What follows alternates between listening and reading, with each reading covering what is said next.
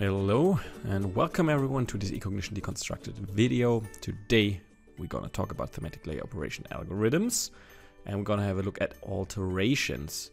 What I mean with alterations is, in this case, vector buffering. So we're gonna have a look at how you can buffer your vectors within eCognition. We have an algorithm that creates buffers around points, lines or polygons. So you can use all different types of vectors as input. And we're also going to have a look at vector dissolve. So you can dissolve vectors, you can dissolve a single vector, you can dissolve multiple vectors based on overlap or common border. Let's have a short look at vector buffering. So your different parameters that you can set if you do the buffering. First of all, you can set different buffering modes. We have 3 different buffering modes: round, square and miter. Round simply creates round corners, square corners, and miter creates also squared corners. But you can define a miter limit, and the miter limit defines at which distance the buffer gets cut off. And of course, you as a user can define the distance of a buffer: 3 meters, 10 meters, 100 meters. All right. One more slide about the miter, because you have more settings here. The miter limit can be defined when you choose the miter as buffer type, and that's a parameter that defines the distance to cut the buffered shape off. If you look at the figures at the bottom, we increase the miter limit from left to right, from 2 to 8, and you see at the bottom of the buffered area that if you set the miter limit to 2, it cuts off the buffer. If we set the miter limit in this case to 8, it doesn't cut the corner here. And what it means is a miter limit of 2 means it cuts off all points that have a higher distance than 2 times the buffer distance that you defined. So if the buffer distance is 10, the miter limit is set to 2. That means if a vertex is further away than 2 times 10 meters, in this case 20 meters, it's cut off. If you increase that to 8, it's 80 meters, so it's 8 times 10 meters. And with this parameter, the settings, you can alter the resulting buffer when you choose the miter as buffer type. One more slide before we start with playing around in eCognition regarding the vector dissolve. This algorithm dissolves vectors, so we're working with vectors based on overlap or common border. You can also select an attribute to use as a criteria. So it's possible to dissolve all polygons within one thematic layer to 1, or you can choose an attribute within one thematic layer. Let's say you have, for example, 1 column in your attribute table depicting the classification. If you use this attribute for dissolve, it only will dissolve polygons that share the same value within that field. If you leave it empty, it's going to dissolve all polygons. Enough of theory, let's have a look at eCognition. Here we have a project, 4 different bands, we have a few thematic layers, these vector layers, and also point cloud in the project, but we won't touch it in this video. We are interested in the vector layers mainly. And we created the 3 bottom vector layers that you see on the left in this first section: create, convert, remove, delete. That was part of a video that I did before this one. So if you haven't seen this and everything that I'm talking about here is new to you, check this video out before you start or continue with this video. But in this video, we're gonna have a look at the alteration section here in the rule set. And it is split up into 2 sections, buffering and dissolve. So these 2 things that we want to have a look at. Let's first have a look at buffering the roads. So the road that we have here is a line vector. And let's assume you want to create a buffer around your road vector. Maybe because you're interested in corridor mapping around the road. We're going to use an algorithm called vector buffering. Okay. Then we choose as thematic vector layer down here the roads, because we want to buffer the roads. On the right hand side, the parameters, You can choose these 3 different settings, round, square and miter. We choose round in this case, offset distance 3, output layer name, just give it a name as you like, and hit execute. And that's gonna be the result in this case. So we have a polygon vector, that's the output, right? It's a buffer. And the offset distance is set to 3. Let's increase that to 10. And you see we created a bigger buffer around the line, right?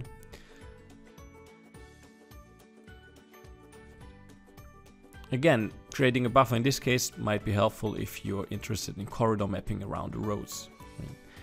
Let's check out the other buffering modes, the squared one. It's set to 3 and you will notice that especially at the corners, it looks different compared to the round mode.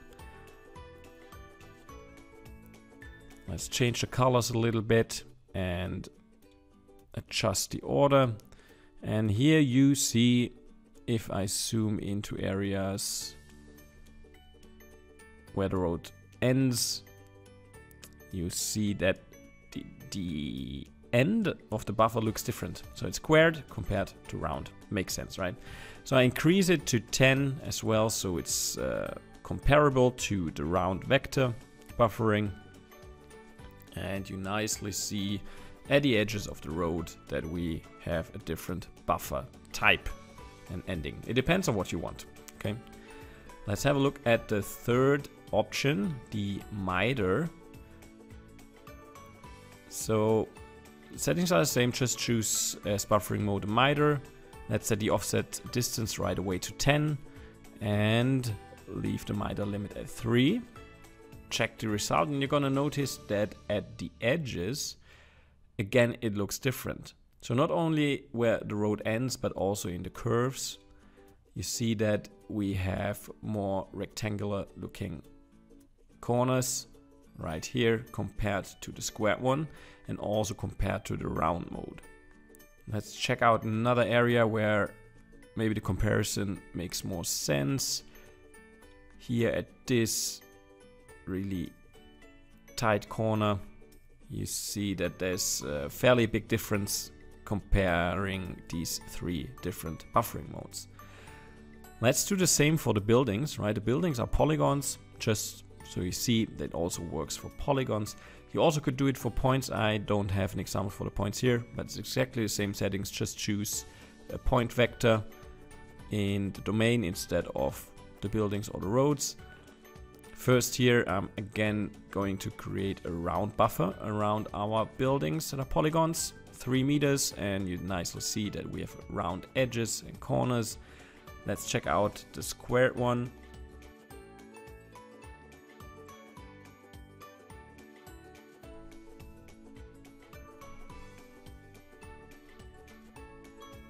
And as expected, the result looks different. So you see, especially here in the corners, there's a big difference between round and square. And now the miter, that's interesting.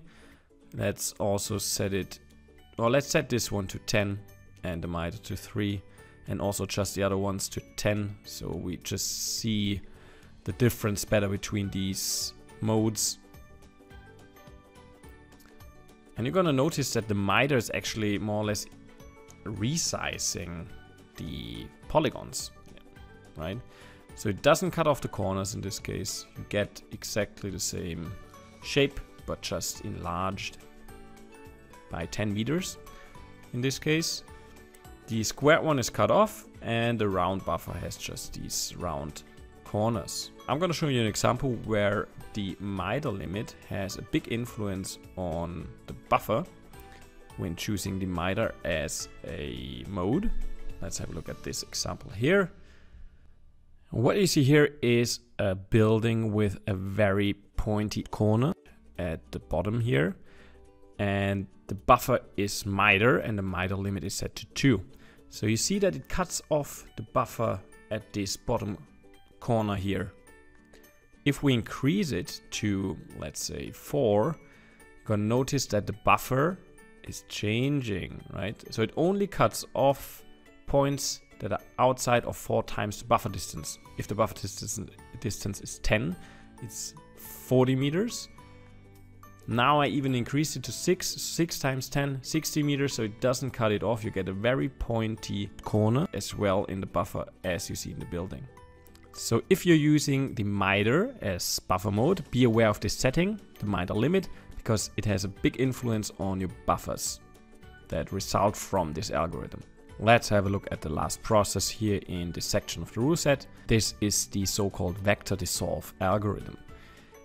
In the domain, you define which thematic layer you want to dissolve.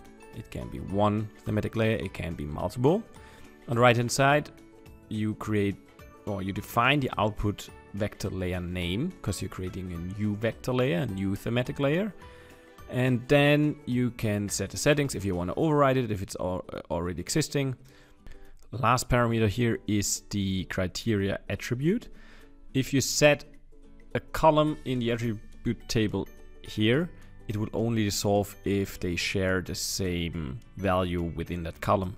If you leave it empty, everything is gonna dissolve, okay? And let's see how a result can look like.